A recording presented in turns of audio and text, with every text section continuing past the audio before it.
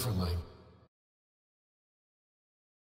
A story well told has the power to do many things.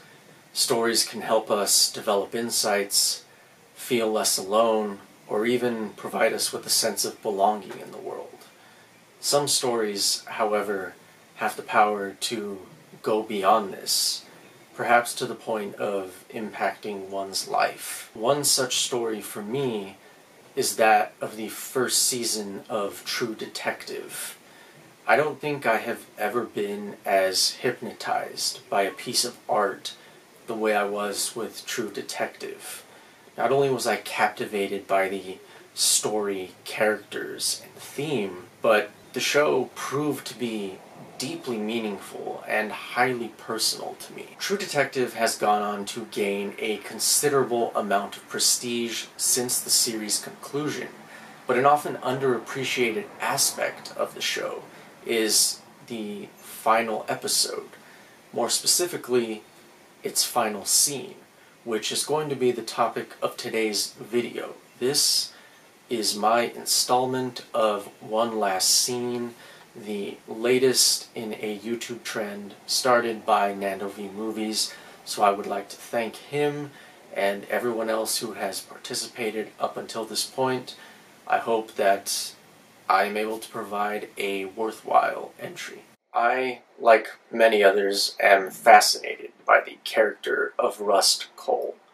In fact, he has become something of a folk hero to me over the years.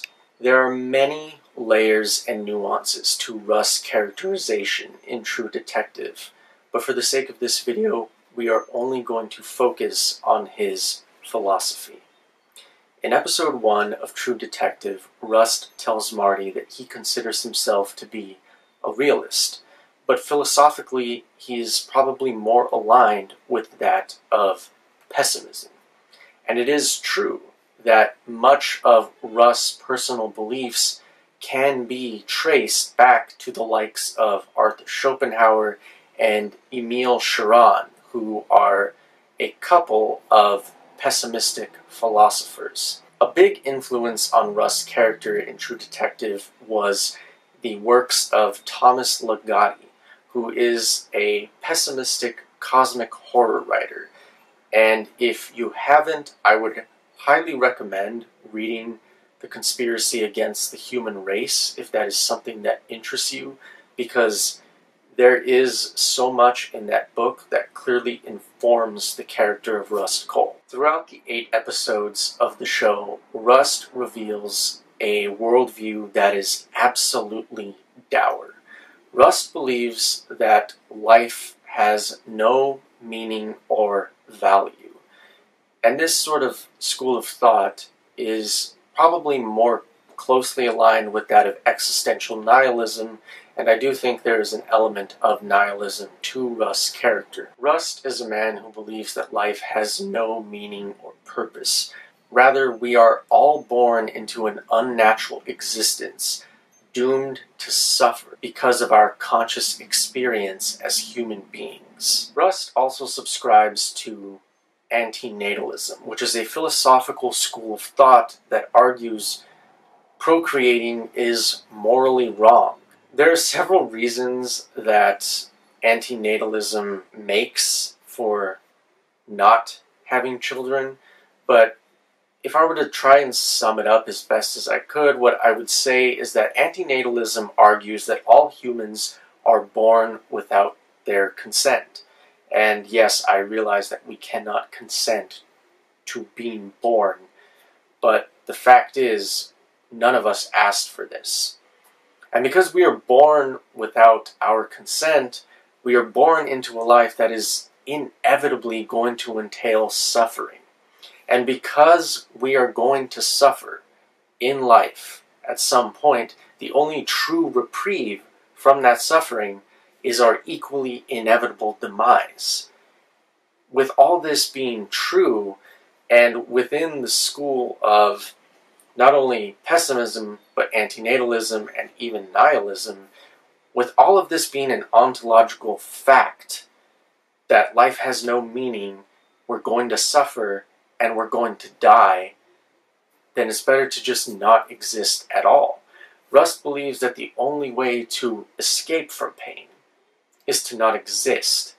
Thus, mere existence is torture by virtue of the fact that there is going to be suffering. So, if Rust is a man that believes life has no inherent meaning or purpose, why do his actions continuously fly in the face of what he claims to believe?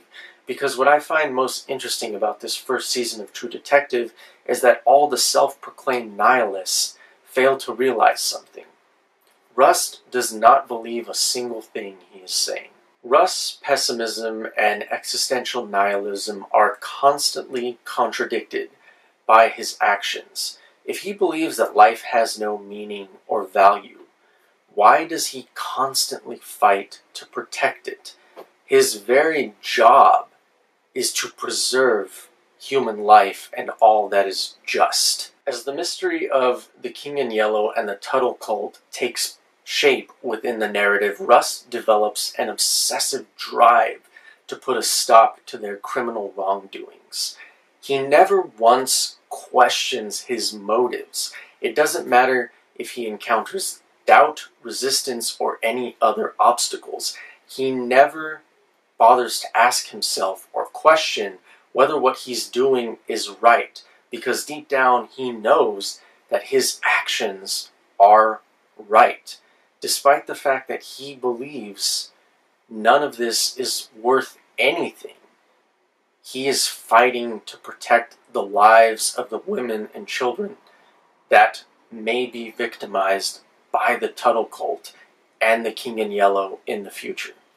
For all of his pain, grief, and existential angst, Rust is still able to act within the world.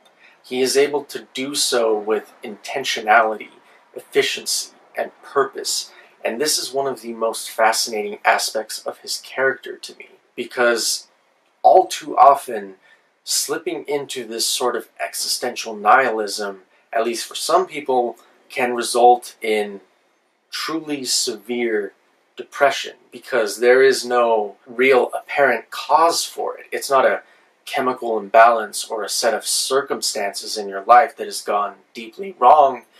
This is a depression that is born out of a crisis of meaning.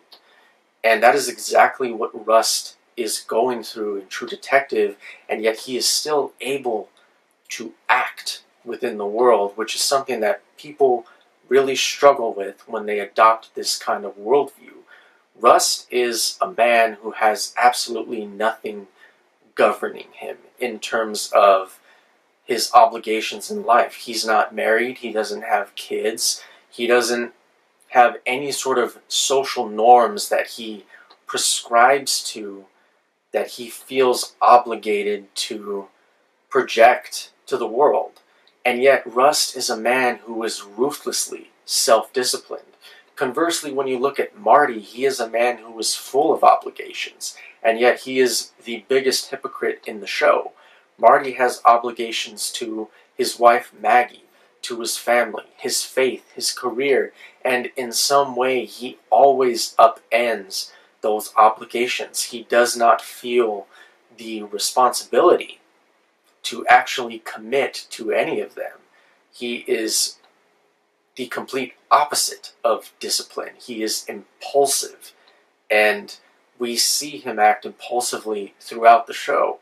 Whereas Rust, a man who is supposed to be devoid of all hope, he continuously acts not only with intention, but with such strong conviction that one would think, based on their differing worldviews, this kind of action and behavior should be coming from Marty. So why would Rust serve a community that he willingly isolates himself from? Well, in the first episode, the audience also learns that Rust lost his daughter when she was still extremely young, and the loss of their child resulted in the subsequent dissolution of Rust's marriage. He is a man that has lost everything, It only makes sense that after losing everything he cares about, that Russ would embark on a desperate search for meaning and value in a world that will never provide those answers. Rust has suffered a spiritual and emotional death.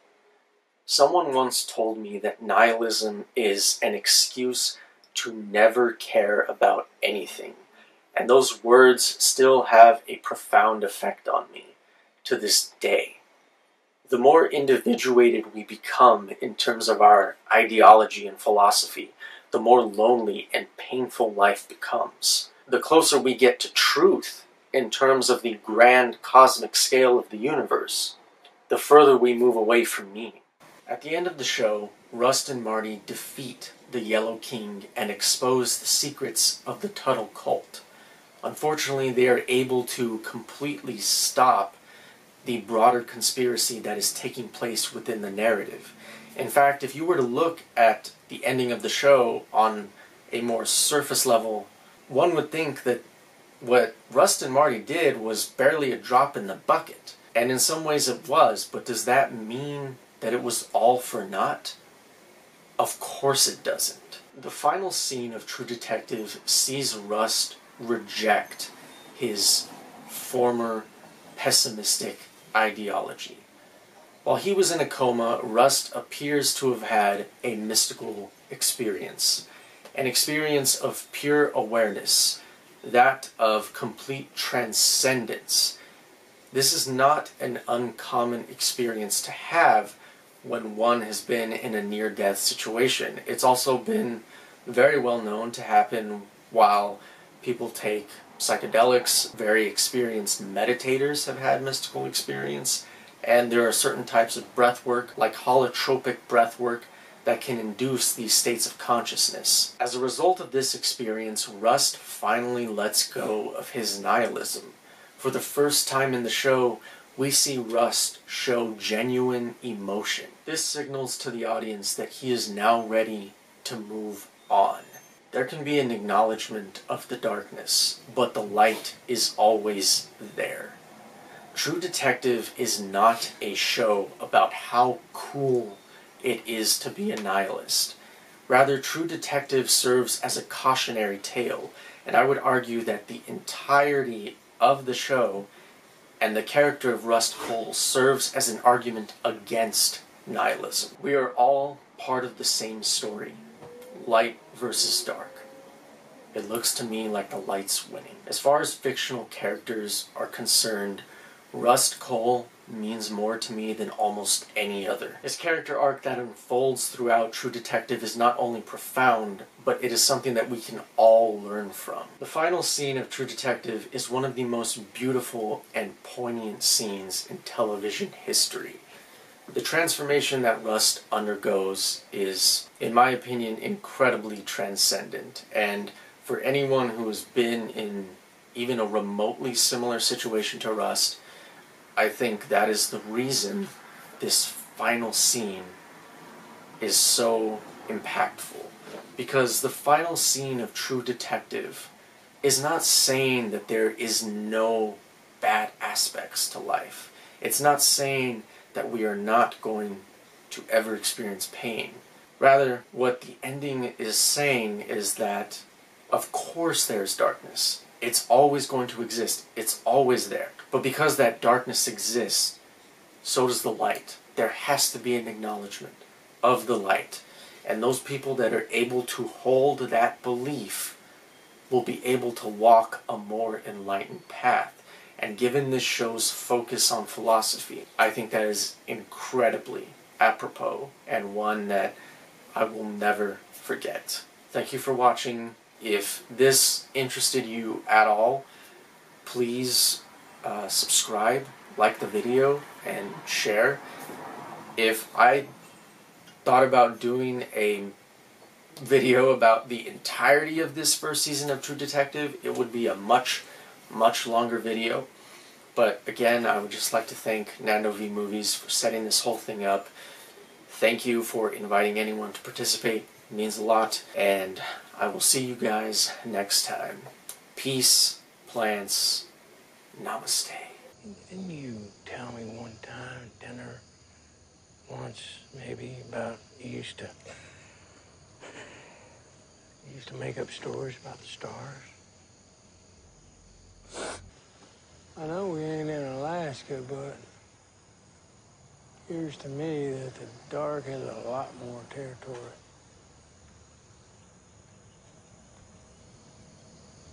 Yeah. You're right about that.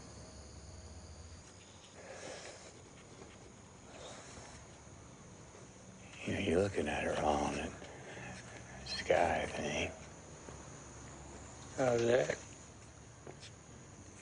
Well, once there was only dark. Let me ask, any lights winning?